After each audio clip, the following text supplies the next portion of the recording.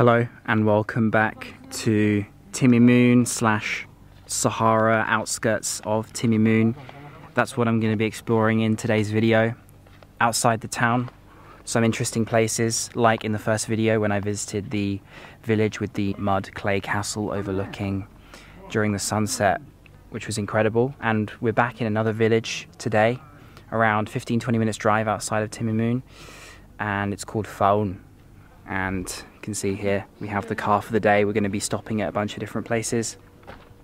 Have both Hakim and Soufiane helping me, and first thing we're going to do is head over there for a view, another old castle.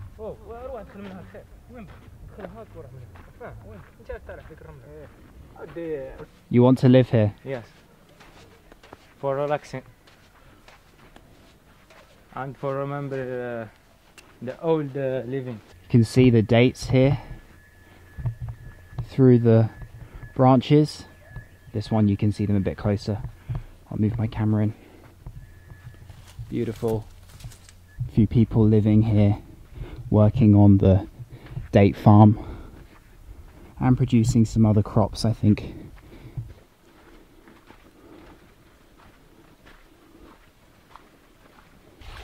All these date trees make it look like a sort of paradise in the middle of the desert.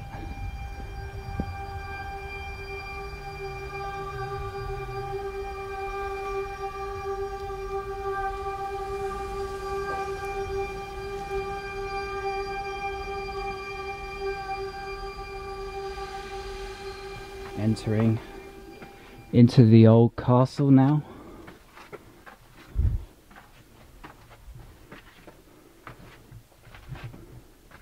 You can see here what the rain has done to the remains of the castle. This was used to keep onions and dates cool, hiding them in the sand. When you put something in the sand, it's free of bacteria actually. Whoa. The dark red colours, so mesmerising against the blue sky behind. Big rocks and boulders.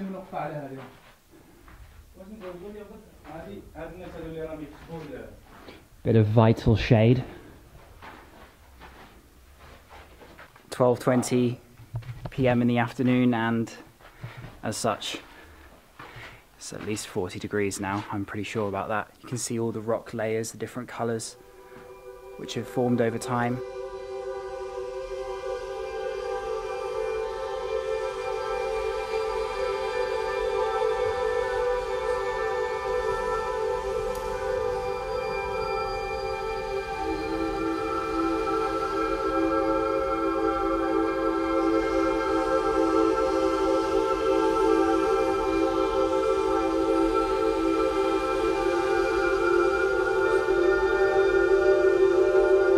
You can see the castle there and the caves that we were just in a moment ago.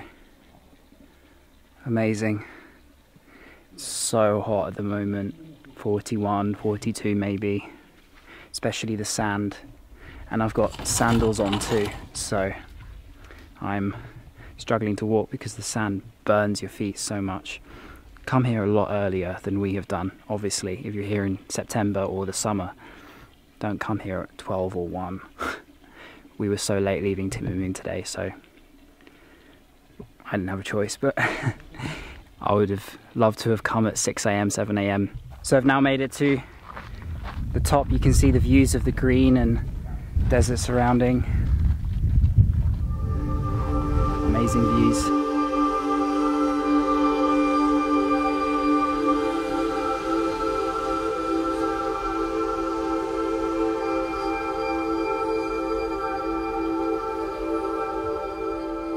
So we've now driven to a different spot, a little bit away from where we were earlier. We picked up some food from a supermarket and we found a little spot in the shade to put everything down and grab some lunch. I just washed my face in this natural water source here. It feels so fresh, so nice. Like I said, extremely hot. The sand burns your feet when you walk in the sun. but in the shade it's beautiful. You can see the date trees surrounding us. Peace and quiet, that's what it's all about. So we've just pulled over after having some lunch in the middle of nowhere really. You can see all around me the landscape is full of these dark rocks. I feel like I'm in the middle of Mars or something. You can see all around me absolutely nothing but the road.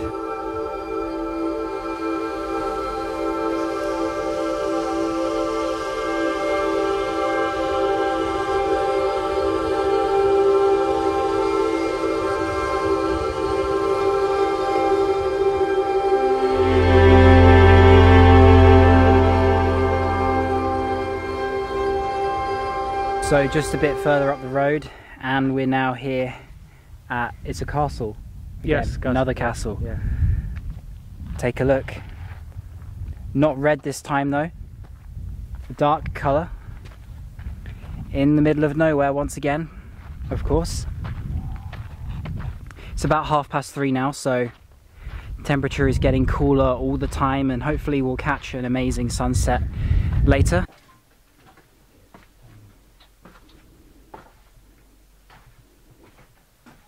As you can see here, it's a different type of clay and it's one that's been used with a white cement in between it. That's why the colours are so different here than to where we were earlier.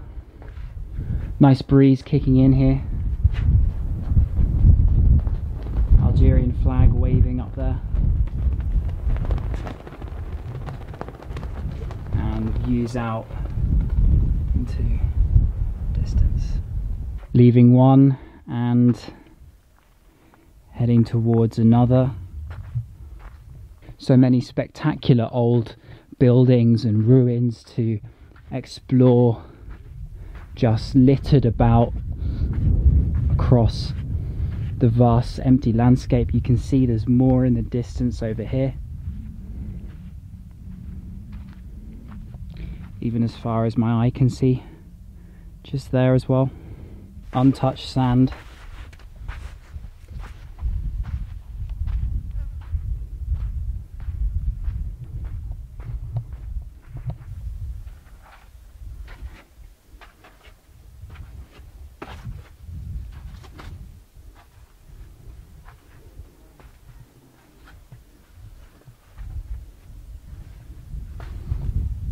When I think of all the videos that I've made for this YouTube channel, this one is right up there with some of the most challenging I've ever shot, including Batad, the rice terraces in the Philippines, where I did so much walking in one day.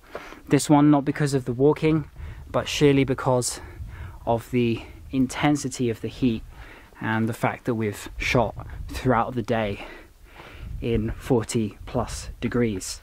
Absolutely crazy.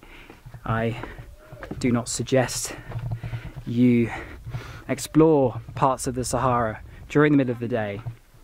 Get up very early, do it during the sunrise, take a break, eat some dates, drink some tea and Algerian coffee in the middle of the hotter hours, and then come back out again for the incredible sunset that you'll find. Unless you're here during the winter, I recommend that you travel to Algeria during, say, December, January or February. You'll have a much more pleasant experience in places like Timimoun, as they are so breathtaking.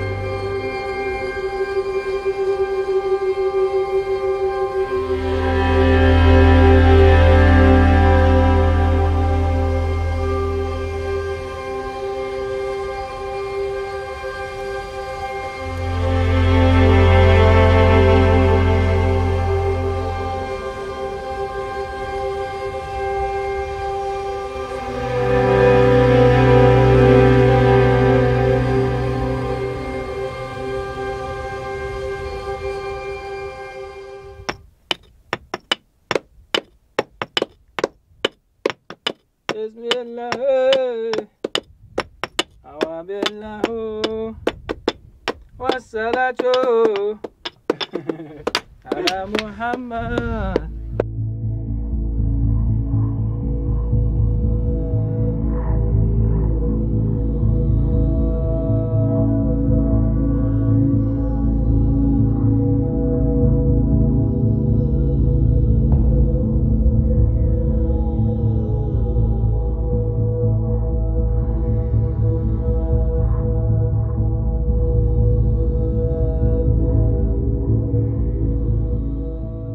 After a long journey through a very dodgy road, we've now arrived here in the village of Tala.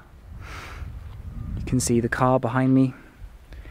We're hopefully going to catch the sunset. Lots of kids around, interested to see a foreigner like me.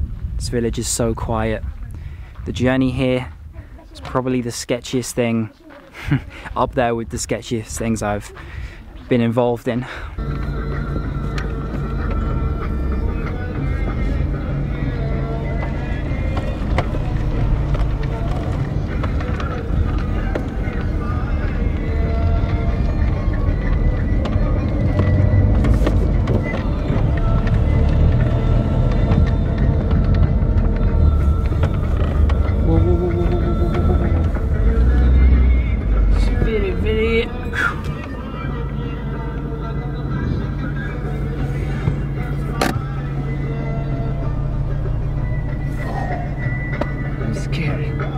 Lots of sand on the road. We didn't have enough water.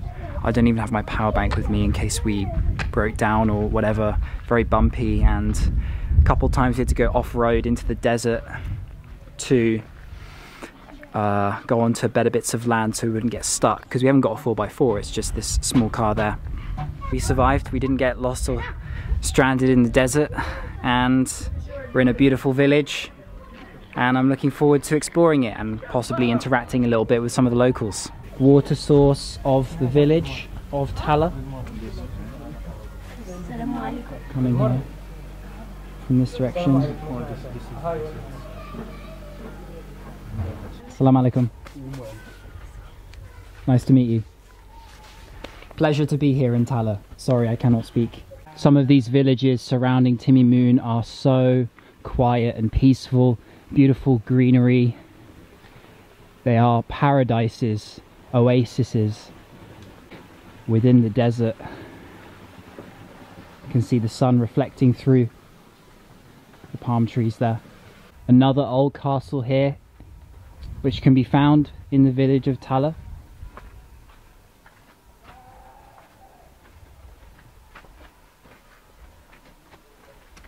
Beautiful backdrop. This is actually a tomb of a man who would have done some good things in the village. Often when you see those white structures like this, it means that somebody died. It's dedicated to someone who died doing something good. Followed by the kids.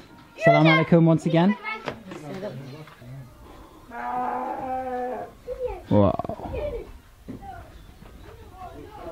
You can see where the dates have been saved. Used for the animals though, not for humans.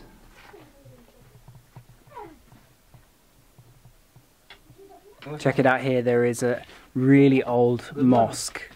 Let's go inside and take a look.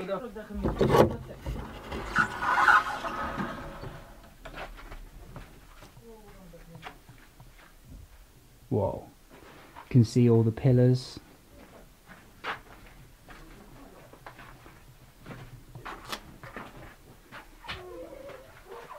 It's incredible. Oh. They're saying this is 500 years old or so.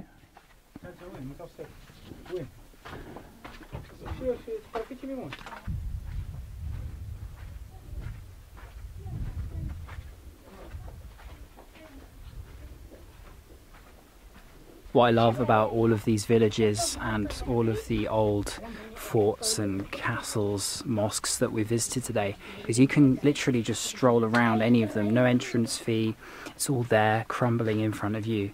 So authentic, this kind of travelling. Some dates just here behind me.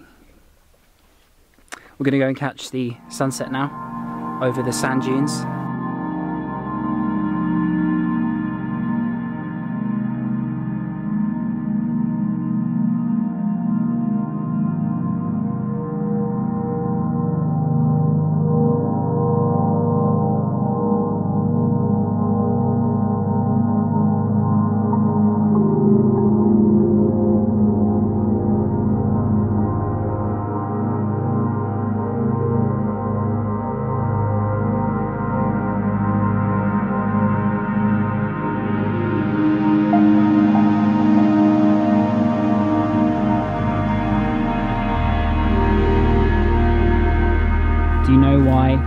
this is here in the middle of the sand.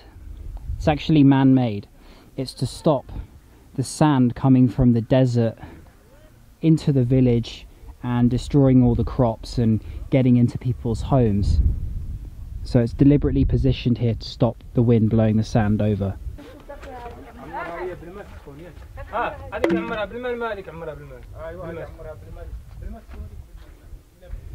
Pretty much running to try and catch the sunset on the top of this beautiful sand dune behind me.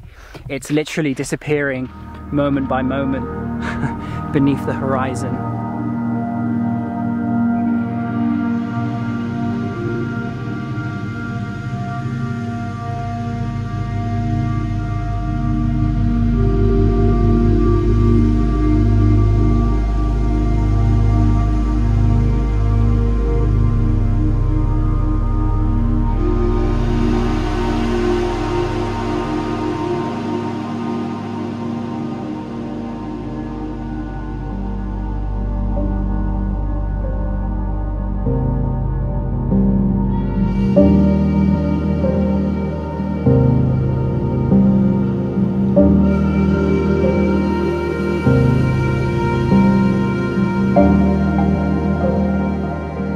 So having watched the sunset there right at the end, I'm going to end the video here from the Sahara. It's been a pretty crazy day, possibly the hottest temperature I've ever experienced, hit 43 today, and I was filming right in the middle of it, and like I mentioned earlier, it was a challenging one, but it was so much fun. Timimoun is a magical place. There's lots to explore in the town and also outside of it, so stay tuned, more videos coming from Algeria. Follow my Instagram if you're interested to see my stories and posts from the country. And thanks again to Lupine Travel for helping organise my letter of invitation and getting myself a visa to the country. Wouldn't have been able to get here without them. So see you on the next one. Peace.